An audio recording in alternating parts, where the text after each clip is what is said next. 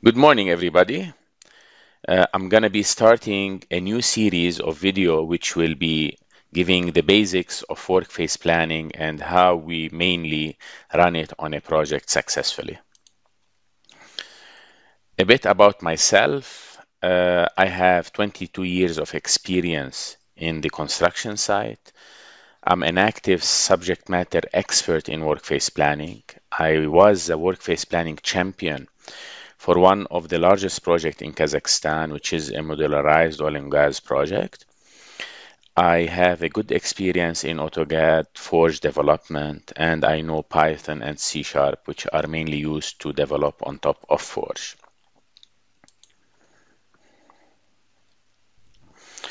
Okay, what's workface planning in a nutshell? The workface planning is a project management method that ensures your direct workers will receive their work front without any constraint. And these work fronts should be in line with the schedule. This is in short what we talk about workface planning. I know there are many definitions in the market where somebody will divide it into 1200 man hours and so on, but in a nutshell, this is the whole intent of workface planning. When we are talking about the workface team, what do they need? What do they really require? They need a clear scope. They need the latest drawing, no hold whatsoever. If there is any revision, they need to know immediately. They need to have their material bagged and tagged. They should be able to report their progress in a very simple way. And mostly, they need to have the proper training for safety and trade because in most cases, this delays the start of the project. They should have permits on time. They should be aware of the quality requirements and the activity which is around them.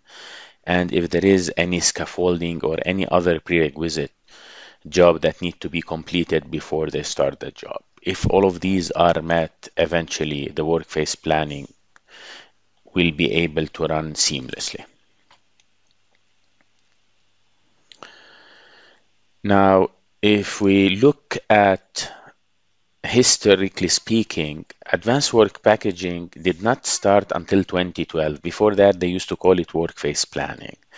And the advanced work packaging mainly is carried during the design and procurement. But when you reach the construction, it is the name is changed to workface planning because this is exactly what's being done. The contractor workface planning team will eventually divide the project into installation work package after he received it already divided as construction work package. And normally, whenever he's doing this division, he agree with the construction team on how is the sequence of job and so on. But there is some sort of rule of thumb that this installation work package should not exceed 2 weeks of work for the crew who's handling it. Now, when we say a clear scope, what do we mean? Mainly, the key requirement to have a proper clear scope is everything in your project should be tagged and it should have a unique identifier so that whenever you want to get its material, you want to work it out, you want to get the quality requirement for this, you know about which object you're talking about. So basically, when we say a clear scope, in the installation work package, I should have all the objects with their unique identification available. I need to know the start and finish date. I need to have an idea about the key quantities and what sort of man hour I need so that I know how to plan my resources accordingly. And if there is a 3D model shot, this is a plus.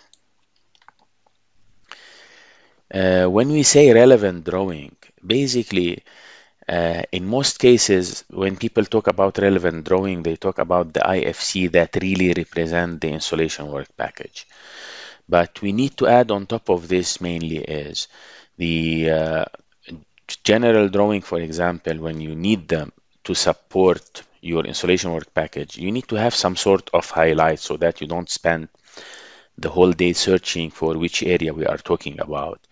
And if there is any reference like specification or detailed drawing and so on, we need to put only the relevant references to that specific IWP and they should be accessible easily.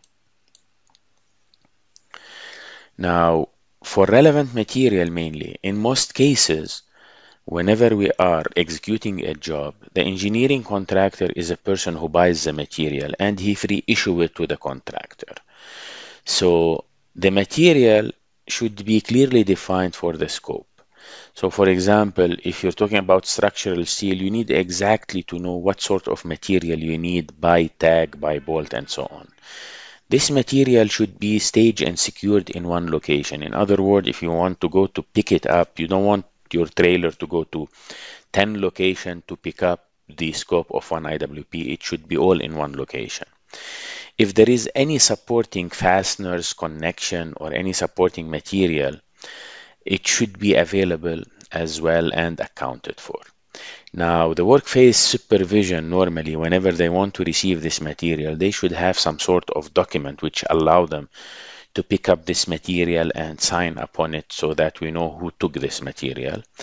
And definitely, they should be able to have some sort of capable transportation depending on the IWP, because I've seen many cases where the person go with a small trailer and the material of that installation work package require a huge trailer or some sort of crane. All of these need to be calculated prior to the start of the IWP. Well, this is enough for now.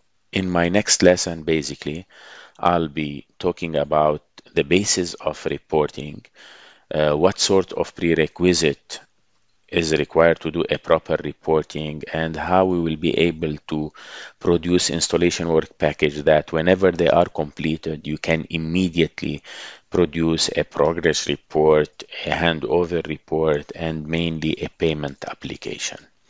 Thank you for your time, and I hope this video was beneficial.